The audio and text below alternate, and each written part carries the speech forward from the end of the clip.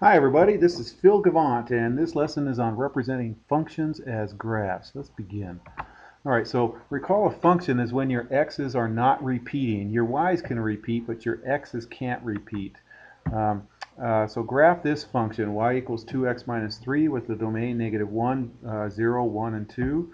So we make a t-chart and we plug in those domain values right here. And then I'm going to plug in these values into this. So I'm going to plug in negative 1 right there. 2 times negative 1 is negative 2, and then negative 2 minus 3 is negative 5. I'm going to plug in 0 next. So 2 times 0 is 0. 0 minus 3 is negative 3.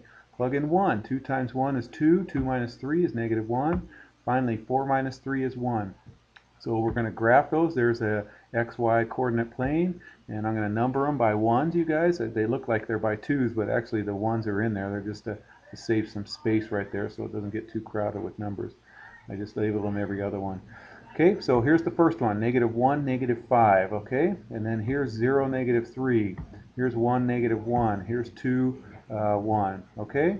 All right, so we're going to go now to what's called the vertical line test. The vertical line test tells you if it's a function or not, if they give you the graph, you guys. So if the vertical line intersects your graph in more than one spot, then it is not a function. Okay, so here's a vertical line right here. If I did, you can see here are the ROTC groups outside going. If I did this vertical line and just slid this guy over, let's see, I'll grab it up here, and slid it across, does it intersect this graph in more than one spot?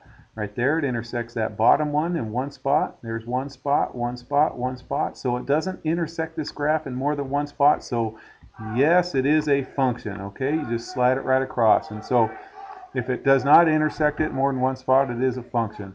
So determine whether the graph represents the function. Okay, so here's this one right here.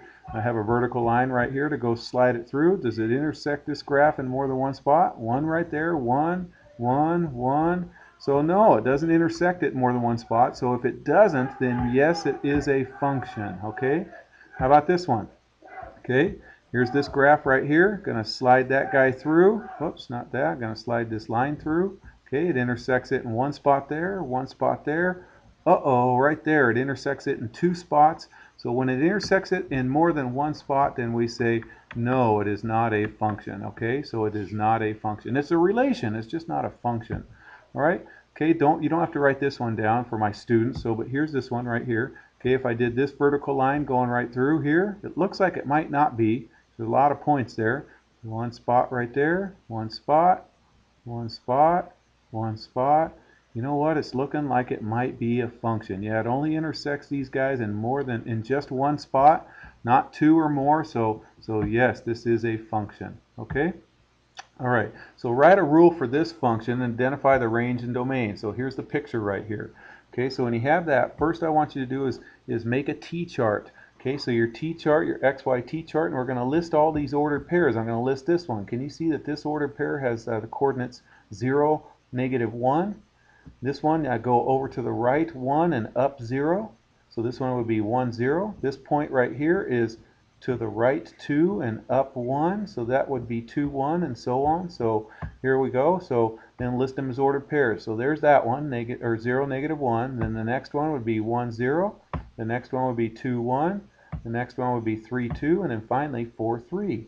Okay, and then what you want to do is look at the relationship between x and y. Can you see that y is 1 less than x right here? How about this one? Is 0 1 less than 1? Yeah.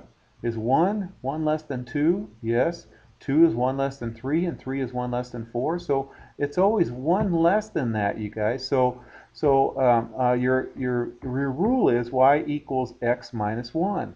Okay, and then it also said up here in the directions, don't forget, it said to identify the range and domain. Okay, these guys are my domains. Remember, your x values are your domains. These guys are my range, my y values. So when I list them, sorry that little box is in the way, you guys. Your domain is 0, 1, 2, 3, 4, and your range are these numbers, negative 1, 0, 1, 2, and 3.